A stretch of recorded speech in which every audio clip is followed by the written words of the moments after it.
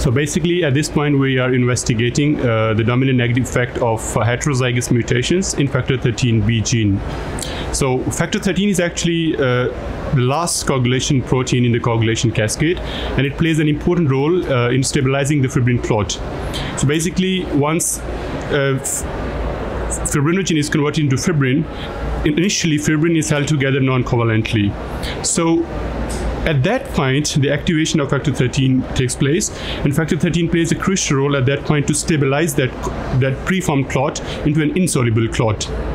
So if, let's say, there is deficiency of factor XIII, it can cause this destability in that clot, and then it can be more susceptible to fibrinolysis.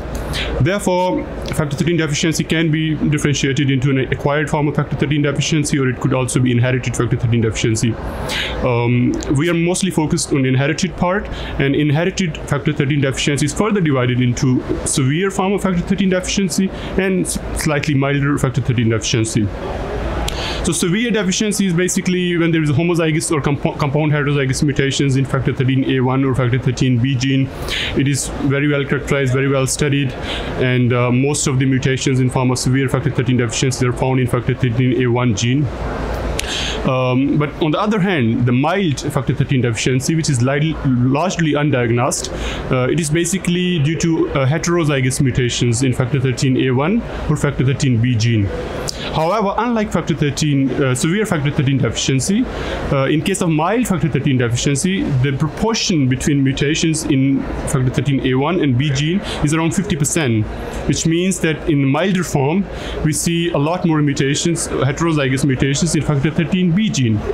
Like I said earlier, the clinical characterization of factor XIII deficiency has so far been performed for severe factor XIII deficiency, but our group, we are mostly working on the subclinical stages of factor XIII deficiency, which I said earlier is mild factor XIII deficiency. It's actually asymptomatic unless or until it is the patient is exposed to some severe trauma. So if there's an excessive bleeding, let's say if there's an accident, if there's like removal of the tooth, at that stage there's this manifestation of these factor XIII deficient patients. So there's an excessive bleeding, there's excessive bruising, and delayed wound healing in case of these mild factor XIII deficient patients. So far in the literature, there are 8 heterozygous mutations found in factor XIIIB gene. So out of those 8 mutations, I mean, previously they have been studied, but they have never truly been studied in a heterozygous state. So in the previous studies, they did found some sort of secretory deficits because of these heterozygous mutations. So what we wanted to actually mimic this heterozygous state, and then we wanted to establish the dominant negative causality of these mutations. So out of these 8 mutations, we decided to choose cysteine mutations because cysteine plays an important role as a structural subunit of factor XIIIB protein. Therefore, if there is a mutation in cysteine, it can cause disruption and it can cause problems.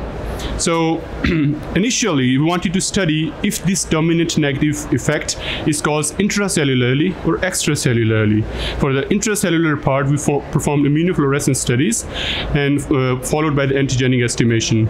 So one of these mutations showed a very interesting pattern.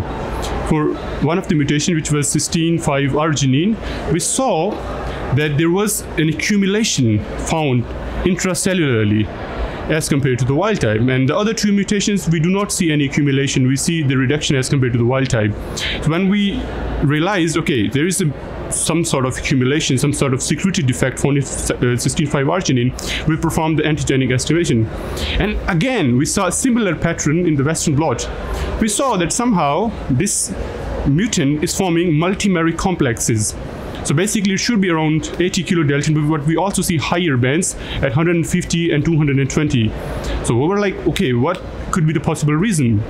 So if we believe, because of this free unpaired cysteine, because of the heterozygous mutations, it is forming non-native disulfide bonds, possibly within the factor XIIIB protein or with the neighboring protein, we do not know.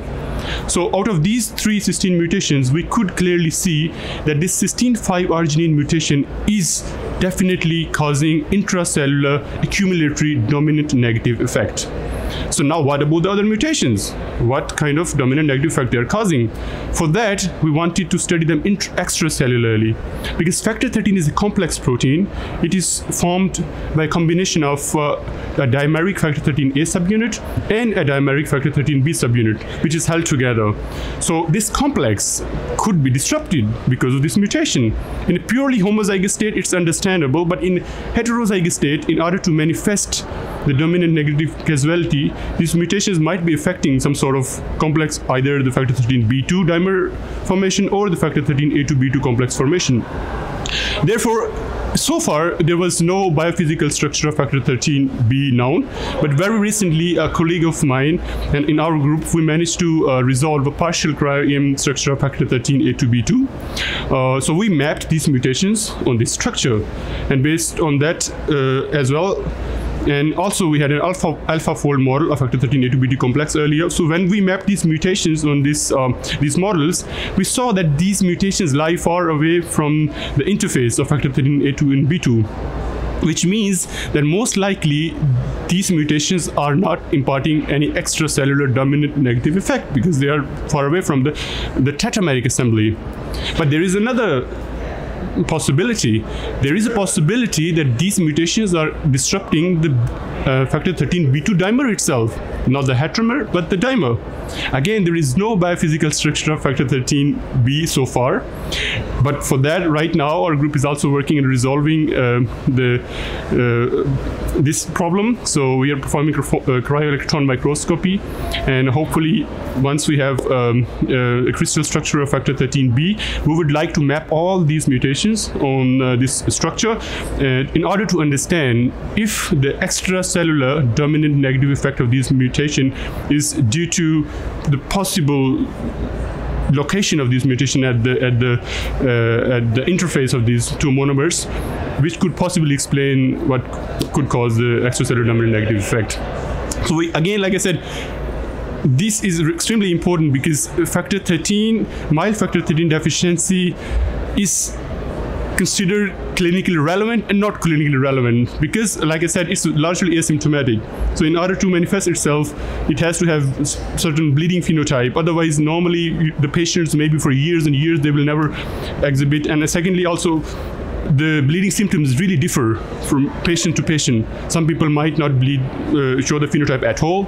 Some people show some different phenotypes. Therefore, we believe in order to understand the underlying dominant negative effect, when we understand the underlying dominant negative effect, it will give us proper understanding of the pathomolecular mechanism which are causing this variability in the mild factor 13 deficient patients.